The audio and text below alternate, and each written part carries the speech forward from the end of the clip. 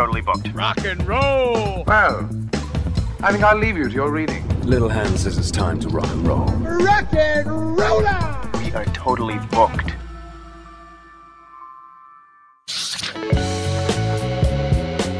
Welcome back to Booked on Rock, the podcast for those about to read and rock. Online at bookedonrock.com. Find every episode there, audio, video, exclusive video segments from episodes, got a blog, latest rock book releases, and a whole lot more at bookedonrock.com.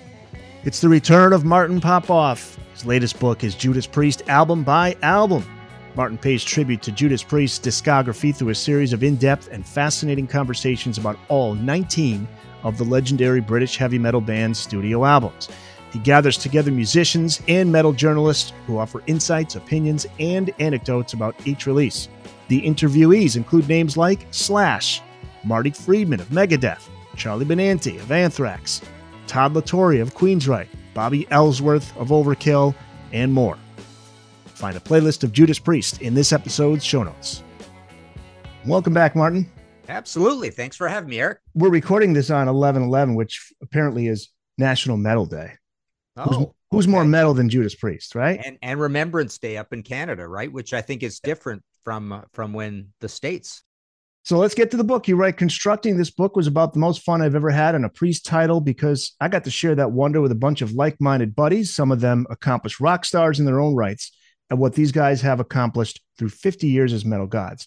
Tell us what's inside the book. Yeah, the idea here is that this is a reprisal of the great series that we did with Quarto Motor Books and my buddy Dennis Pernew over there, my editor, quite a few years ago, where we did panel books like this, where I go, interview a bunch of people on every studio album. And back then we did Pink Floyd, we did Queen, Rush, AC/DC, Iron Maiden.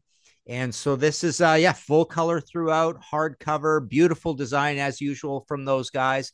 And, the whole premise back when we started this idea was, try to get some rock stars in there.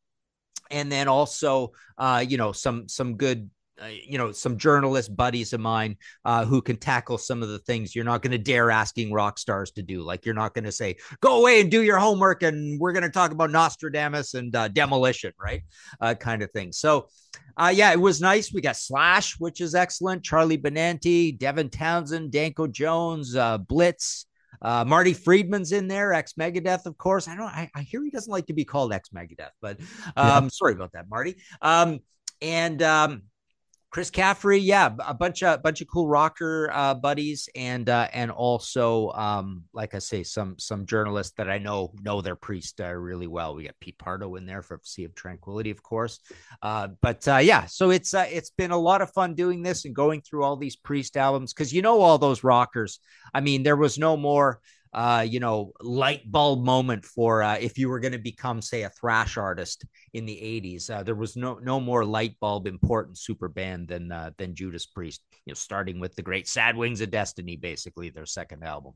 That's where I was going to go. How far back do you go as a fan of Priest? Well, I go back, I'll never forget the day, but it was with Sad Wings of Destiny. So I was 13, 1976, just saw me and my buddies were down at the record store, and you see this album. And I remember looking at it and thinking, this could be a Christian rock album. With that album cover, the name Judas Priest, Sad Wings of Destiny. On the back, it almost looked like Rob Halford was holding up a cross. All the religious writing, all the song titles were like super religious-y sounding, Victim of Changes, Dreamer, Deceiver. It was all in the religious writing, Tyrant. Everything sounded super old and medieval, right? And I remember thinking this could be, hopefully it could be good. It could be metal, but this could be not metal at all. Even though, it looks like these guys are rocking out and they got long hair and stuff, but who would have thought it would have been that incendiary and advanced and super heavy metal? I mean, I've always said that it doesn't reinvent anything. It's no new reinvention, just like Iron Maiden's no reinvention of anything either. There are a lot of great albums are not a reinvention. Sabotage, Sirens, Merciful Fate, Melissa. A lot of great albums are just better versions of what came before. Sad Wings is like that as well. But I've always said that metal gets invented in 1970, and then just a bunch of good metal shows up. And then in 1976, I always call this the Richter blip, where it improves vastly. There's just everything's better about this. The lyrics, the vocals, the production's pretty good on it, and especially the riffs.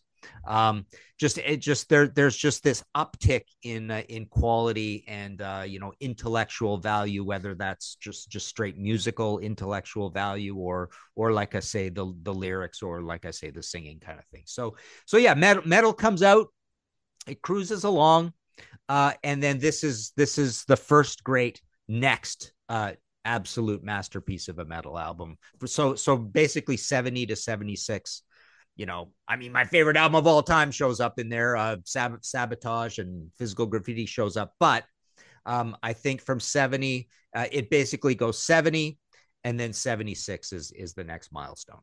Interesting history to Judas Priest. They go back to the late 60s. And Rob Halford wasn't the original singer. He's on all the albums, or well, at least until he's out of the band, but he's on all the early albums. How and when did they form? Who's the original lineup? Yeah, very much. They have tons and tons of different people in the band. I did a History in 5 Songs with Martin Popoff episode on Judas Priest and Russia's doppelgangers. And the interesting thing is that they both started in 69 and they both had their first album in 74, right? And Rush had some different lineups, but not as much. But Priest was constantly changing. There's no originals kind of thing.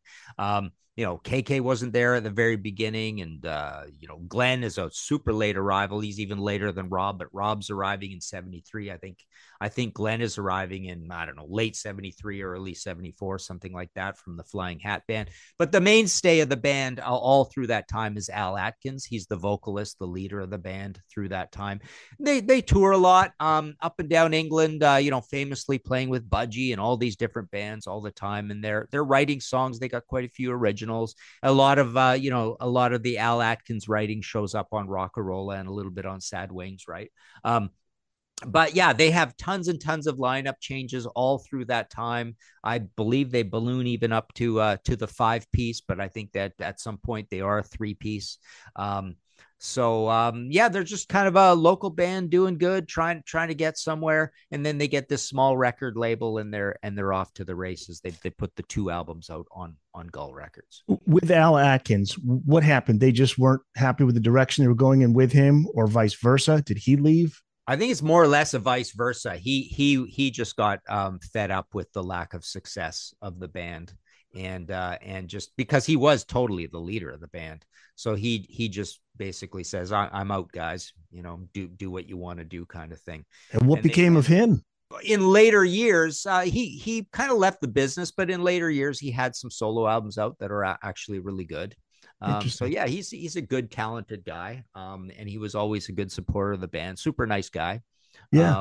Did interviews and stuff over the years, and is a big part of the story. It's true that the name Judas Priest comes from a Bob Dylan song. Yeah, the Ballad of Frankie, what's his name, and Judas Priest kind of thing. Yeah, it's just a weird, they just picked it up from that. And I always thought it was a strange name where, it's obviously there's a little bit of the, the 2-name thing, the Deep Purple, and especially the Black Sabbath, where Black Sabbath, you got the good, the evil and the, the evil and the pure, the black and the white in there. And Judas Priest, I guess, kind of feels that way. Judas the betrayer and all that. You got Priest. So yeah, it's a strange name, right? It's 2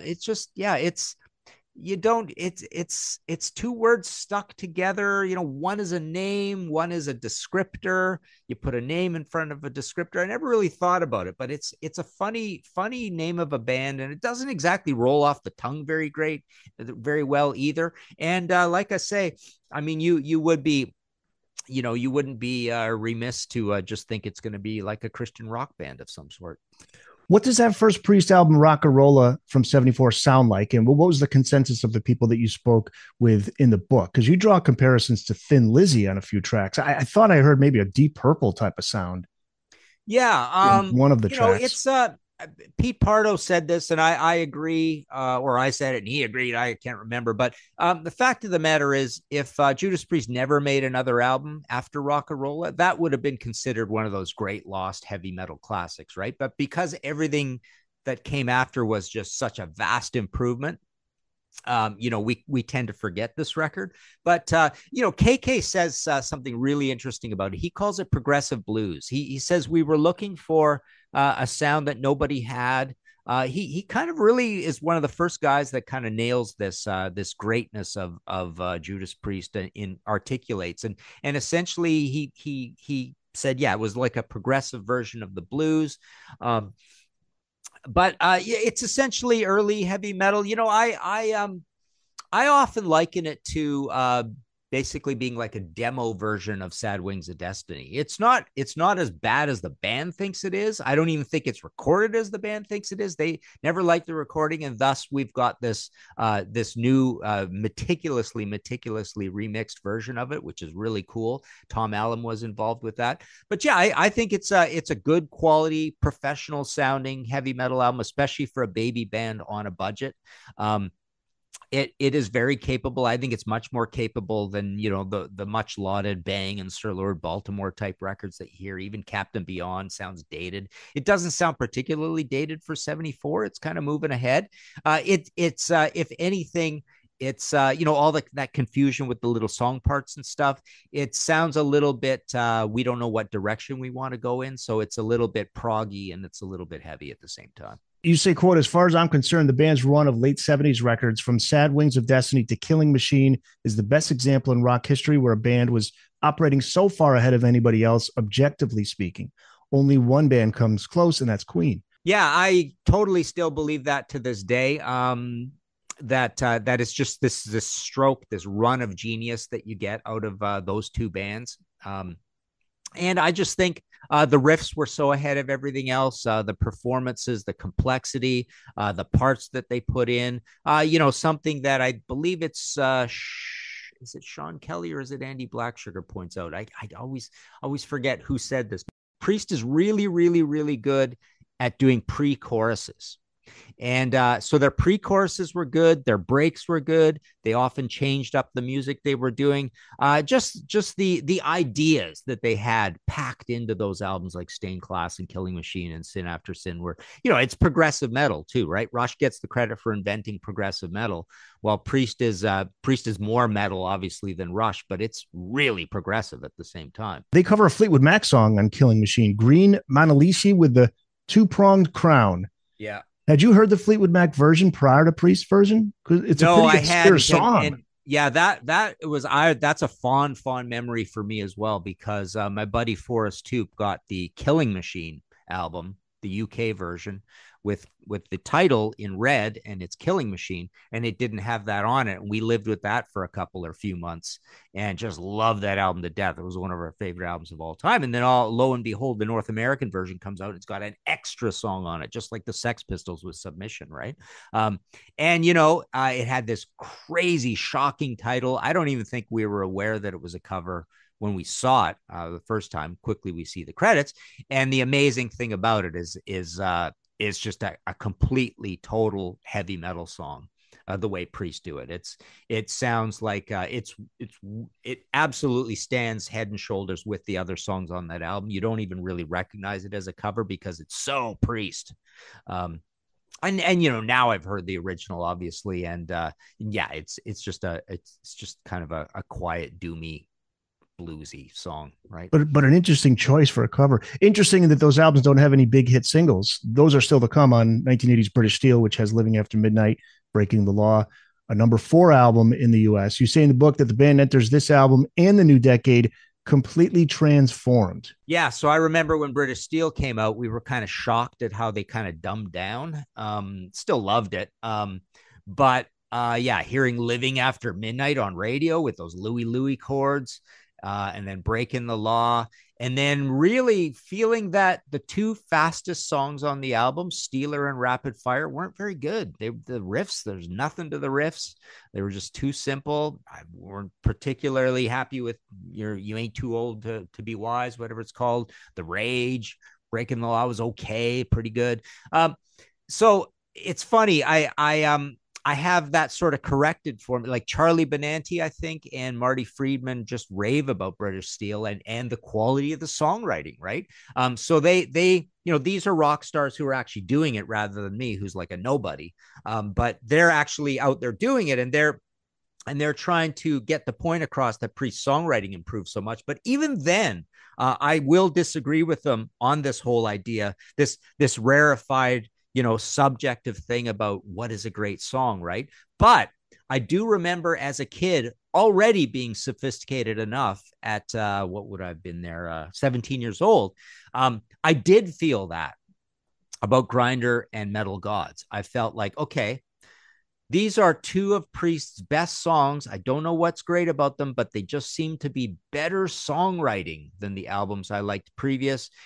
They aren't particularly complicated, but they're complicated enough, blah, blah, blah, crossed with the great songwriting thing. So everything that basically Marty Friedman and Charlie Benante, rave about British Steel and call it a drop dead classic.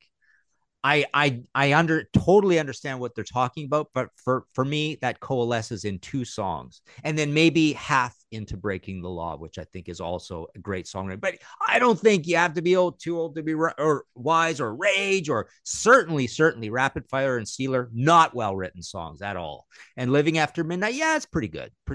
But I'll always remember thinking of that about the one improvement Priest made in 1980 was Metal Gods and Grinder. Did they open for Kiss prior to that? What wasn't that they opened for Kiss in 79? I think they did. I always get it confused with Iron Maiden. But I think they both did. Yeah, I think they did. Perhaps they. Okay. So there's a reason I'm asking. I'm setting up a question here. Yeah, I think they did on in 79 and 80. Okay, and I think Maiden did in 80 and 81, maybe. All right. Because I was listening to Three Sides of the Coin, the Kiss podcast, and you've been on. Mm-hmm. And Mark Cicchini had brought up an interesting point about that maybe that influenced the songwriting. I think he cited Living After Midnight was kind of like their Rock and Roll All Night. Like they were looking for a song like that. Maybe that influenced. That's a great idea. That's a great theory, but I've never heard them say anything like that. Yeah. I mean, it would be a great question to ask them, but I think they were just influenced somewhat by Tom Allom, somewhat by getting Dave Holland in the band and seeing what kind of drummer he was, and somewhat by just starving and needing some hits and just, I think it's Tom Allom who really kind of gave them the sermon on straightening out their songs kind of thing. I think he had a lot to do with it. But yeah, the Kiss thing is kind of interesting. That could be the case. But that was the Dynasty tour that they opened for Kiss. Then? Yeah, I guess. I think they just needed to, everything they were doing was kind of going over people's heads. Put it that way. Unless you were a raging metalhead, like I say, I mean, they the unsung story is that they're kind of like the Beatles for thrash artists, right? They were like a super revelatory. Wow, this is some great new music coming out. Booked on Rock podcast. We'll be back after this. Difficult to see. Always in motion is the future. Martin Popoff here to talk about his latest book, Judas Priest, album by album. I was really curious to read the chapter on 1986's Turbo album and see what people thought of that one. But before that is Point of Entry from 81, Screaming for Vengeance in 82, Defenders of Faith from 84. They chart at number 14, 11, and 19, respectively. Heading out to the highway, you've got Another Thing Coming. Yeah, they're at the peak of their commercial popularity here. I want to ask you about Screaming for Vengeance because you have some great quotes from Slash on this album. He told you that this is his all-time favorite Priest record. He says, quote, "It was just a motherfucker of a record. Everything Judas Priest peaks on that record." What do you think about Slash's comments? Do you agree with the statement that the band is peaking on that record? Yeah, I remember getting that album and thinking the one side had, again, some great heavier songs than were even on Point of Entry. And that was a great side of music. But the other side was kind of proto hair metal. And we didn't know hair metal existed. It didn't exist at the time, but it was pretty Kiss-like still. So I think they were somewhat Kiss-like across all three and maybe even into four, maybe even five of those albums, actually. But yeah, I think I've seen a lot of kind of deep Priest fans say this over recent years too, saying "Screaming for Vengeance" a little overrated, right? And I kind of believe that as well. You know, it definitely felt more dynamic and more exciting than Point of Entry. I think everything felt better at the time over Point of Entry. Over time, I've Point of Entry's coming up for me a little bit, and then the next album was heavier and darker still, and it was pretty cool. And I remember never really worrying or caring about the production, but now I hate the production on Defenders. It's hard to listen to that album. But yeah, the songs were heavier still, so that was good. They were doubling down kind of thing. A lot of great riffs, a lot of great ideas still on those albums. There's a lot to gather up and enjoy on all four of those albums, British Steel right through to those albums. And then, like you say, you get to Turbo, and we were all very shocked about Turbo. But nowadays, I actually quite like the production on it. I don't mind the idea of guitar synths. There's obviously the 3 or 4 songs that everybody absolutely hates on there: Parental Guidance, Private Property, all those ones, Rock You All Around the World, whatever. But I like Locked In. I think Turbo Lover is an absolute masterpiece. Yeah, Locked In. Yeah, well put together song. I agree. Yeah, Reckless. I love Reckless. Reckless. I love the chords on Reckless. Yeah, I'm a fan of Turbo. Yeah, I think it's my age though, because I'm an '80s kid. Mm-hmm. Yeah, it's a pretty good album. I'm fine with it. But yeah, they were trying the hair metal thing. The look is much more ridiculous than the record. That's when they all got the the curly hair and the perms and added more red leather into their black leather and all that kind of thing, right? Yeah. Well, you say jump forward 20 years, and it's a case of being glad this chapter in Priest history was written. So yeah, that's an interesting idea where I over a whole bunch of years, when you look back on catalogs, you like that the band tried different things and has all these peaks of and valleys. It gives you more stuff to talk about, right? Metallica is a great example of that with Load and Saint Anger and all that, like all the different kinds of productions you get out of Metallica, right? So and we have a problem with Motorhead like that. I mean, Motorhead, the quality was always consistently high through the 2000s, but it's hard to tell those albums apart.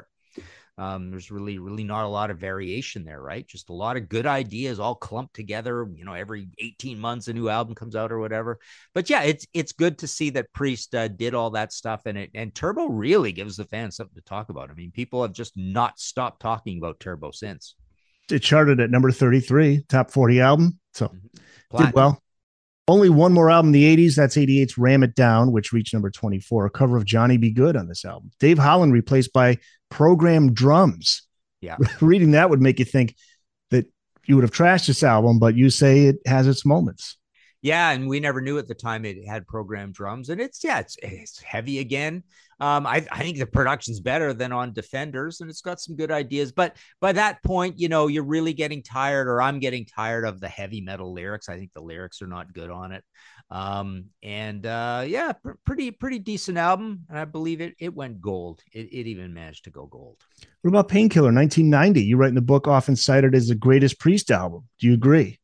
No, I mean, that's one where a lot of younger Priest fans love that album to death. They really do think it's one of the greatest Priest albums. But to me, I think it still falls down on the lyrics. I think the lyrics are too metaler than thou on it. They're just kind of silly and primary colored. But yeah, obviously the playing is amazing on it. The production's great. That really steely, bright Chris Tangerides sound. You get Scott Travis coming in on drums. So yeah, it's a I don't know. It's those two albums are both kind of parody of heavy metal albums in a way, right? They're just too locked into the whole idea of the ethos of heavy metal. The title track, A Touch of Evil, those are the singles off of Painkiller, reached number 26 on Billboard.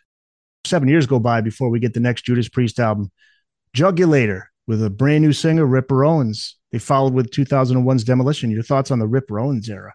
Yeah, I was not really much of a fan of those records. Just too heavy, too non-melodic, too manly. Just a lot of violence and blood and slashing and killing. They're like slasher movie albums in a way, right? But yeah, that sort of style didn't fit too well. I mean, none of this is Ripper's fault either, because he wasn't doing the writing. And it's kind of reinforced with the the similarity in the album covers and just having, you know, that red all the time, the Judas Priest red. So yeah, just not much to love on those records. They're just too rough and abrasive. How about Halford's solo career? Did you prefer his work over the? Yeah, I was totally into his stuff. You know, you had, you know, Fight was an interesting band. Two wasn't so great. That was his industrial kind of look, but the Halford band made some amazing music, very traditional Priesty kind of music. I really like that second Fight album more than the first one. Most people like War of Words best, but yeah, it's and I even did a History in 5 Songs episode on Rob and Bruce as doppelgangers, because they both go away and do some interesting work on their own, because I think in both cases they're looking at their band and saying, this is getting a little cheesy at this point, right? And they're saying, I want to write some music for adults, right? And keep it in a metal zone. So they both went away and did that. I remember hearing great things about Halford's solo career. Not that I heard bad things about Dickinson, but I remember just got out there like, yeah, Halford's the real deal. He's got some good stuff on the side. But of course, everybody wanted to see him back with Priest, and he did return.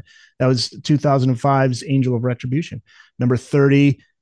Then the numbers only get higher from there. 2014's Redeemer of Souls, number 12. 2018's Firepower, number 5. 2024's Invincible Shield, all the way to number 2. You lead the chapter on the numbers mean nothing though. In later years. Like they always start at the top and then they quickly fall. But the popularity of Priest is as strong as ever. And you lead the chapter on Invincible Shield by saying, quote, "It's hard to believe Priest could be this vital up until their 19th album and fully 6 years after Firepower. But here they are. They're still kicking ass." So what is your assessment of Priest of recent years? Oh, it's amazing. I think Priest's doing a killer job. Richie Faulkner's a big part of that, of course, as well. The productions are amazing, very molten guitars. You know, Andy Sneap is super important to the band as well. But people love Invincible Shield. I love it too. There's great riffs on it. It's proggy in places. It's got, you know, a little odd time signature stuff going on, but the riffs are really exciting. All the writing is good. So yeah, people are loving Priest now. They're just an iconic classic rock band. They're still touring. Halford is unbelievably still singing quite well. You know, it's up and down a little bit, right? He's getting a little older, but he's singing really well. There's a lot of examples of guys that are doing a lot worse than he is. They were even younger than him, and he's got a heavy job to do. It's a pretty acrobatic kind of singing that he does, right? He's in his 70s now, right? Yeah. So he's doing well. People love these albums. People loved Firepower when it came out as well. Redeemer of Souls is a funny one. I've often thought, my point that I make in the book is that it has this strange arcane production values that you get on Glenn Tipton's Baptism of Fire and on Nostradamus. So it's interesting. There's this trilogy of albums that I think kind of go together, those three, that have this oddly synthetic drum sound, these sort of synthesizer-y sounding guitars that Glenn kind of liked that at the time. So again, it's neat that a Redeemer of Souls exists, and it's very, very different from Firepower, which is kind of similar to Invincible Shield. But the point, I don't know if I made this in the book, but in reviewing the album, it's like it's almost like every single song on Invincible Shield is like a better version of something that might have been on Firepower, but Firepower was amazing to begin with. So the bar is just really high. I think they've done a really good job in recent years in keeping the Priest flame alive. Booked on Rock Podcast. We'll be back after this. I think you'd be glad later if you weren't here now. So we'll finish with a quick rapid fire series of questions, starting with best Judas Priest album. I'd say Killing Machine, Hellbound. Okay. Yeah. Most underrated Priest album. Wow, that's a good one. Underrated. See, I did a whole podcast episode on the meaning of the word underrated, and that really, it's a really loaded word, right? Right. Yes. Because things that can be rated super, super high can be hang on, how does that work? So if some underrated or overrated, right? If something is rated super, super high, it could still be great but still be overrated, I guess. Because I think of underrated as overlooked too. Like underrated. Point of Entry, although people now are starting to realize what a cool, fun, well-written album that is. I think there's some good songwriting on that album. Yeah, that's one where I could see that argument. I could almost see that argument of Charlie and Marty applying even more on Point of Entry. So that's underrated to me. Rock and Roll is underrated. I think that's just gotten a bad rap over the years, and it's really good, especially for, like I say, being a baby band on no budget. I think it's underrated. What else is underrated? I think Redeemer of Souls over the years is going to be seen to be an underrated album because it is a little out there. It's a little bit different. So would you say Turbo is underrated? Turbo underrated. Got some good songs on yeah, it. You're right. I mean, it is quite reviled. So for that reason, it's underrated. I don't think it's a super amazing album. But I also, the problem, I guess in me overlooking that as underrated is I see too many people loving it to death. So it's starting to be rated a little too high almost. Okay. Well, that's where I was going to go. Most overrated Priest album. What do you think, Turbo? Overrated. Screaming for Vengeance. Yeah. I think that's overrated the same way that Number of the Beast is overrated, because it's rated so highly. And people, when you drill down, there's some slightly dodgy material on it. What else? Painkiller, I think, is overrated because that is rated super, super high. And I think, like I say, I think the lyrics are just juvenile on it. And I can't unsee the lyrics. So yeah, there's two good ones. All right. How about, we didn't talk album covers, best Priest album cover? Boy. Sad Wings of Destiny is amazing. Killing Machine is amazing. After that, they get pretty metal. They get pretty straightforward and metal and illustrated. So I think you lose the art. You lose, I mean, Point of Entry is kind of artistic, but I think you lose the art forevermore. Once Priest becomes mortals, that's what happens, right? Priests are immortal to me. They're like gods. They're like geniuses up until Killing Machine. And once they become mortal, their album covers also become mortal. So, yeah, I would say, you know what? I'm going to go Killing Machine even over Sad Wings, because Sad Wings is a little too on the nose. I mean, hey, this is a beautifully illustrated classic symbolist kind of painting. But Killing Machine is really kind of artistic and cool and really makes an impact. All right, winding down here. If you had to introduce somebody who's never heard of Judas Priest before, what song would it be? Best Priest song to introduce a fan to? Wow.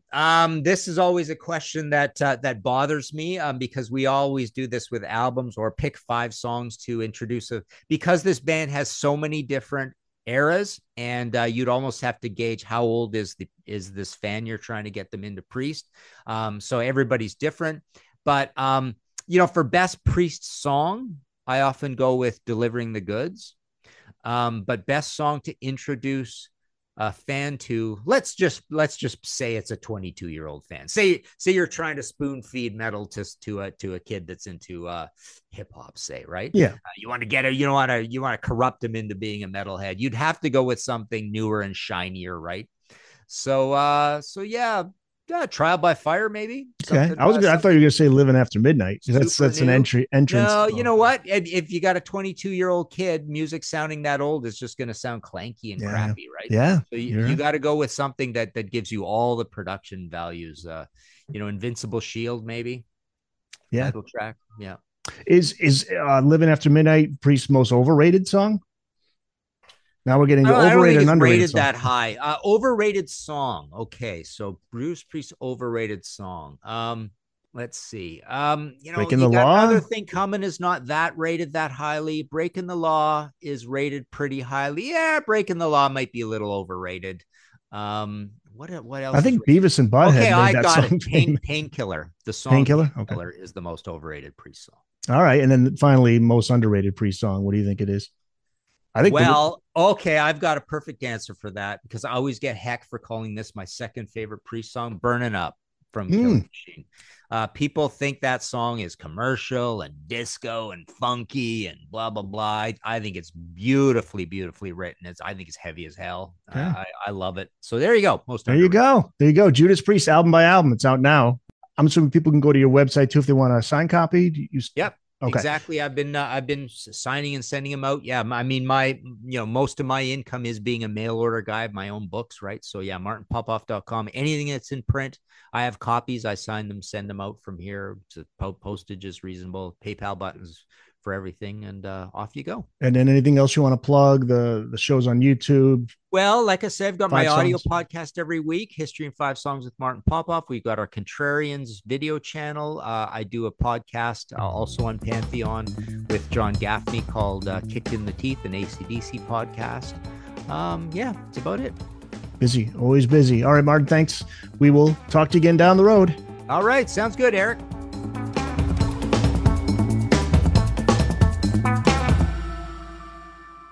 That's it. It's in the books.